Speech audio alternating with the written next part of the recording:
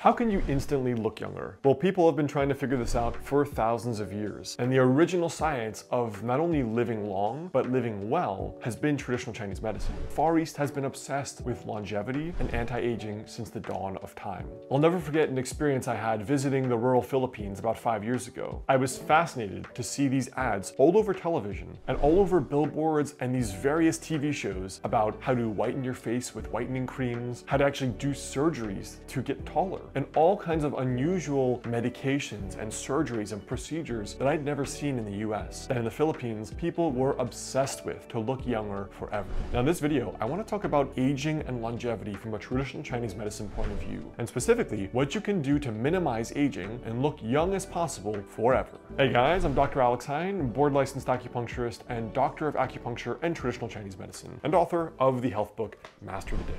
Let's get it. Now the fundamental question, first and foremost, is why do we age and why do we prematurely age? Because when we're talking about looking young forever, we're really talking about delaying the aging process. Well, let's go back to our very fundamental text in traditional Chinese medicine, the Yellow Emperor's Inner Classic, because the very first chapter is presumably the most important chapter. And it's basically talking about how these sages of high antiquity, how they lived to this long life of 100 years, still in quite good health, and why people today at 50 are already prematurely old and prematurely gray, and what we can do about it. Now let's go over to this translation by Paul Unschuld. Now in this dialogue between this mythical Yellow Emperor and his chief physician, Chibua, they say, "I've heard that the people of high antiquity, in the sequence of spring and autumn, all exceeded 100 years. But in their movements and activities there was no weakening. And as for the people of today, after 1/2 of 100 years, aka 50, the movements and activities of them all weaken. Is this because the times are different, or is this because the people have lost this ability?" And then he goes on to explain a little bit more. He says, "Their eating and drinking was moderate. Their rising and resting had regularity. They did not tax themselves with meaningless work.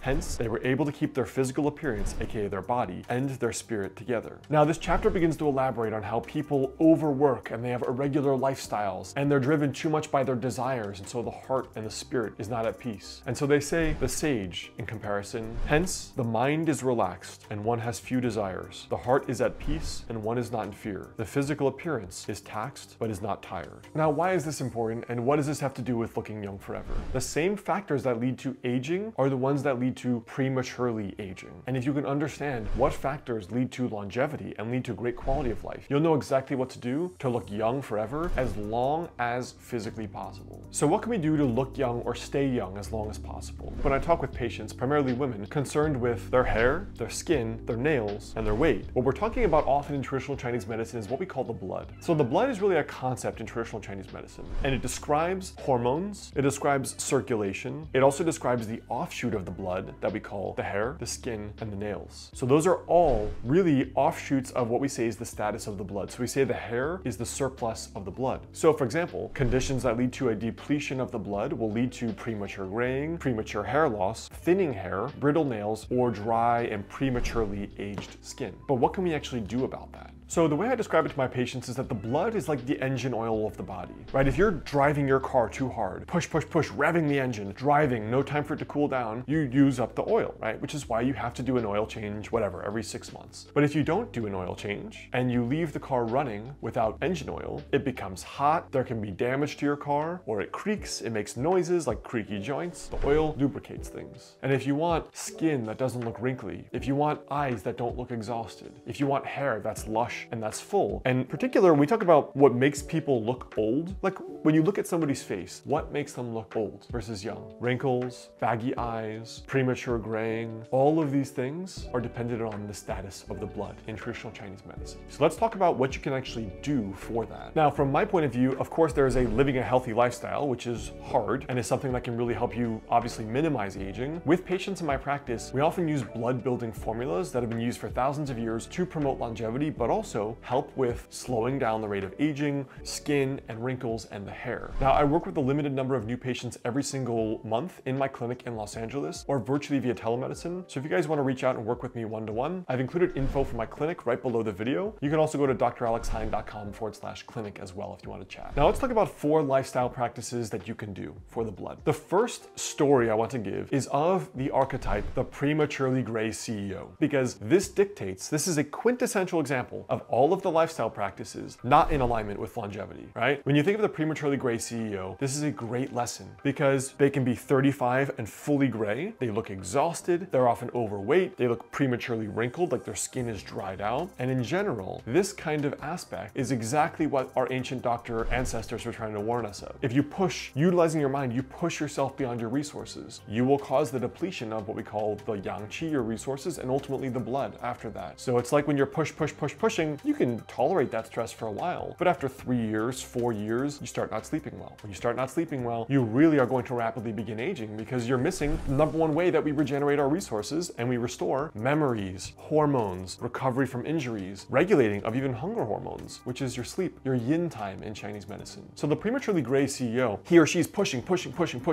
exhausting the resources, sleeping 5 or 6 hours a day, whether because they're trying to get ahead or because their nervous system is so shot they can't sleep, which is very common. I've seen quite a few, they're all on sleeping pills and antidepressants. And so they rapidly prematurely age. And as they push that engine harder, not enough rest, not enough time off work, depending on their habits, they rapidly begin exhausting that battery charge. And one of the aspects of the battery charge is depletion of the yin, the engine oil. And when that happens, that is where rapid aging happens in a short period of time. That's the friend you've seen in a 5-year window from 36 to 41, gets fully gray, looks exhausted and unhealthy. You can see the weariness in their eyes. So don't do what the CEO does because that will rapidly age you more than just about anything. So lifestyle practice number 2 is nourishing yin is the main way to look young. Nourishing yin is both a concept and a clinical strategy within traditional Chinese medicine. Yin means we use yin herbs that are traditional blood builders. Like I can write you a formula. If you have dry skin, that will moisturize your skin and your palms will not be dry and your dandruff will go away. That is a yin building strategy, moisturizing herbs that help with hormone regulation and that kind of thing. But nourishing yin is also a lifestyle strategy. Yang is output in life. Yin is resting, gathering reserves, sleeping, meditation, activities that light you up and don't deplete your reserves, taking time away from work, taking time for rest and for vacation. All of these yin building activities are really essential activities to help you gather your resources. Now the third strategy is sleep. Now sleep is the main way in Chinese medicine we generate yin, while exercise is the way we generate yang. So when I say that, yin is your ability to be rested and feel calm. Yang is your ability to generate output. So that's why people who are very physically active, they're strong, right? They can withstand lots of physical stress and even a lot of nervous system stress, right? They have a greater stress tolerance and they often will sleep better too. But yin is what's essential for anti-aging as well as the yang aspect because physical exercise generates better circulation, regulates your immune system, regulates hormones, is great for stress